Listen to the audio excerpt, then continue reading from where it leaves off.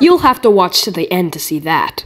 Hello everybody, it's Doom here, and today we are going to be turning this rusty old garbage can into a full-on pneumatic professional Halloween animatronic. And trust me, it looks crazy. So without further ado, let's get right to it.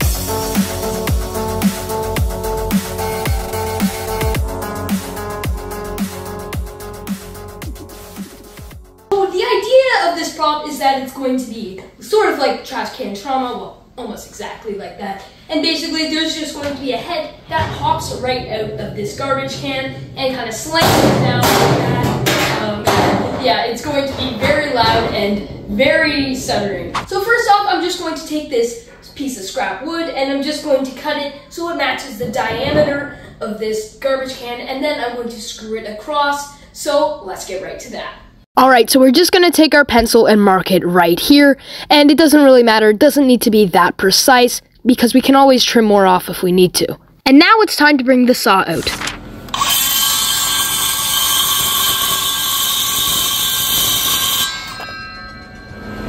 Here we go. We got our wood cut like this, and it can easily fit in the garbage can like that. Let's move on to the next step. Next, I'm going to take my cylinder that I just got this from Princess Auto, and you'll also notice that I also have these little fittings on them right here, and these actually just control the airflow, so how fast the cylinder will go up and go down. These are optional, though it's probably best to have them, but basically I'm just going to take this cylinder and I'm going to screw it right onto this piece of wood right in the middle. And I'm going to try to make it so it doesn't move at all, so it's nice and snug. But hold up, before we get too into pneumatics, we need to learn how exactly do pneumatics work. This is the air compressor. It's basically the heart of the pneumatic system, and it's what pumps all the air through the hoses. And much like a heart, without this, you wouldn't be able to live. Well, the pneumatic system wouldn't be able to live. So this is definitely step one. If you don't have one of these, it will not work. Next, of course, we have air hoses. These are basically vanes, and this is what carries the air through the entire system. Just like your veins carry your blood throughout your system. Then next, we have the solenoid. Now this can be manually controlled, or it can be controlled with a controller, which I'll show you how to do later, but this is basically the brains, well, when paired with a controller, because this decides where the air is going to go. The air first goes into here, and these are the mufflers so the air can escape.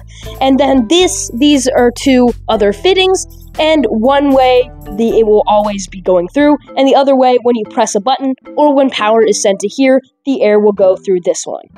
And last, but certainly not least, we have the pneumatic cylinder. Now this is basically the muscles, and well, much like without muscles, your body wouldn't even be able to move, so it's a good thing we have this to let our pneumatic system move. So that's basically a simple pneumatic system, and I'll see you later when we talk about how the controllers work. So I actually realized that my clamp wasn't strong enough to hold onto here because, I mean, it's very loose. So I'm actually going to take this other piece of scrap wood, and it's going to act as a support for it so it doesn't move around as much. So let's screw it right in.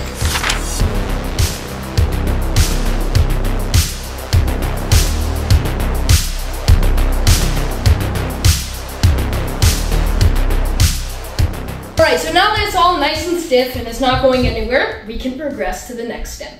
So now you're going to want to take your air hoses and insert them into the fittings on the cylinder. And once you're done with that, you can take out your solenoid valve. I got this one off Amazon, so I'll leave the link down in the description below. And it doesn't actually come assembled, so you're going to want to screw in all the fittings. And you definitely want them to be as tight as possible, because if it's not tight enough, you will risk having air leaks, and you will have less air pressure, meaning it will be less strong and fast. Next, take the cylinder that you just had and hook it up to the air hoses. And it should just lock in nice and easy, and if it doesn't, check again. Next, take your air hose and attach this fitting. This fitting will allow the air hose to connect to the compressor. So I'm connecting my air hose to the compressor, and so the piston actually went up, so that means that the air is, of course, going through.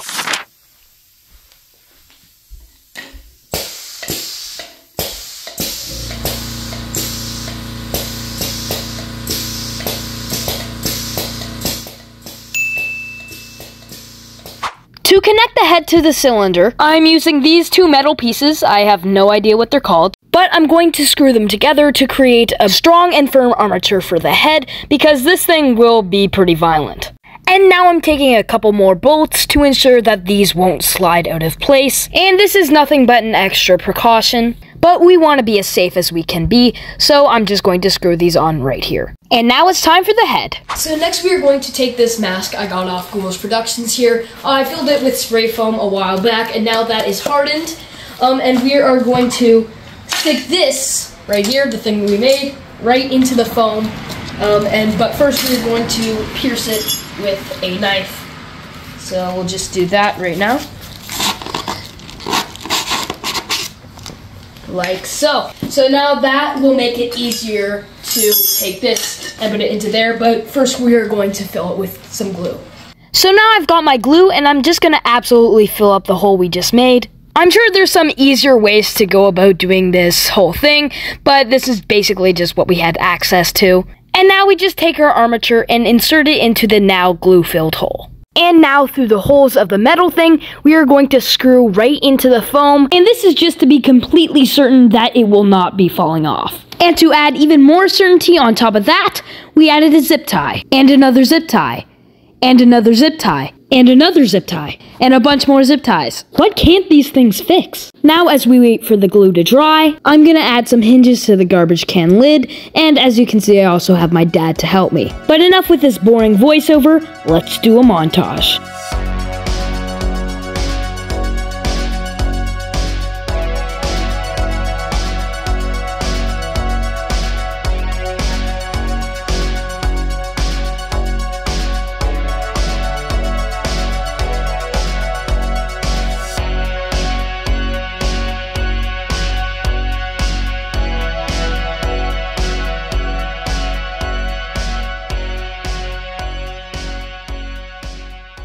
So I actually just did a bit off camera, just some boring stuff, just screwing in some pieces of wood. But basically, I added these two pieces for stability and this one on the bottom just for some extra stability once again.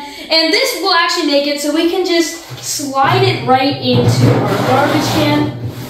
And it'll actually stay there. We don't need to screw it in, and it's easy. We can just take it out when we need to do anything with it.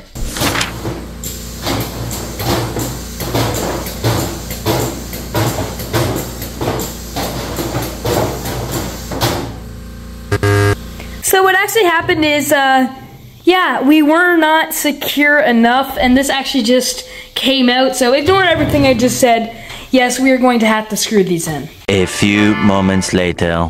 Alright, so we got 1 screw, 2 screws, 3 screws. We should be set to go, except I actually do have a couple more things that I need to fix.